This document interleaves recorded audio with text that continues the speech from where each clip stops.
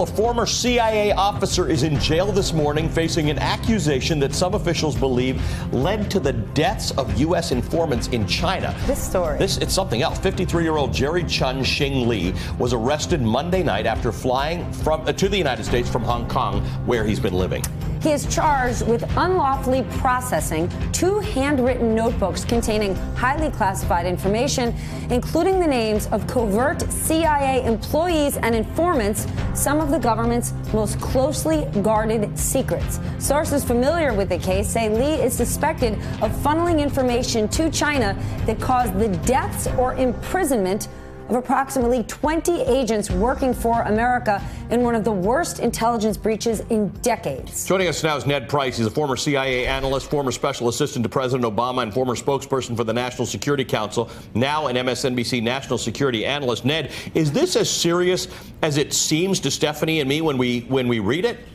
Well, it certainly is, Ali. I think with the arrest of Jerry Lee, the CIA has realized what it rightly considers to be the sum of all fears. And I say that because there are any number of threats to espionage operations, especially in a hostile country like China. There's aggressive surveillance on the part of the host intelligence service. There's occasional sloppy tradecraft by our own operatives. There are cyber operations targeting our covert communication systems.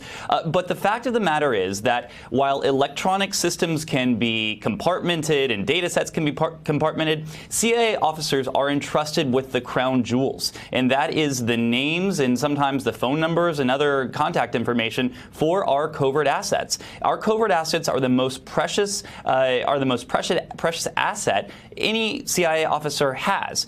They are the crown jewels because we have an obligation to protect these people who volunteer to commit treason against their country, against their group, to further the national security interests of America.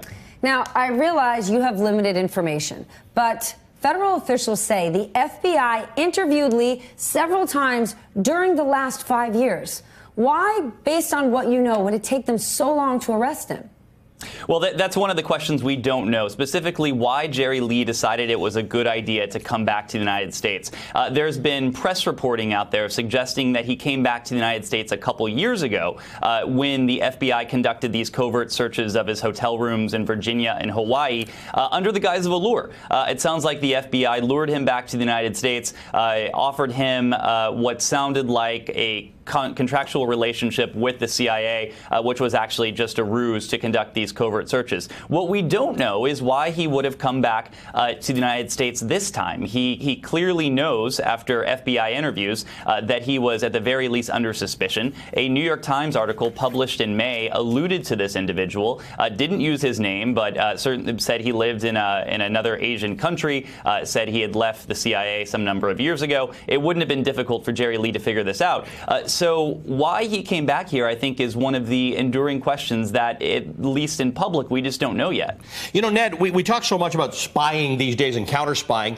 How does China end up luring somebody like this? I mean, for people who end up being CIA analysts and covert operators, I assume the CIA does a lot of work to ensure that these people are not likely to be lured in by another government.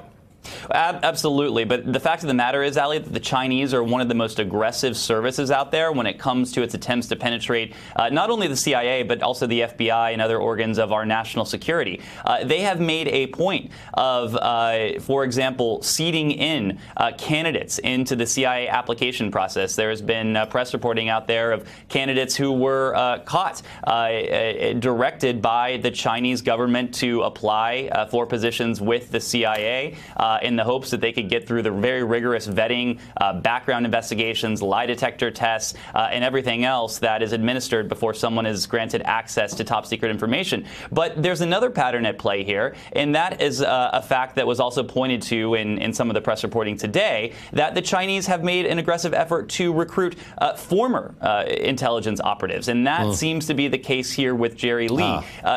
When a CIA operative leaves the CIA, the CIA does not not yet at least, have the ability to erase his or her memory, to erase that knowledge of covert assets like seems to be the case here with Jerry Lee. And of course, being a covert asset or being an informant in China has got to be really hard, given the degree to which, we complain in America that the government's got methods to surveil American citizens. They got a whole lot more of it. They've got a lot more of it. Hey there, I'm Chris Hayes from MSNBC. Thanks for watching MSNBC on YouTube. If you want to keep up to date with the videos we're putting out, you can click subscribe just below me, or click over on this list to see lots of other great videos.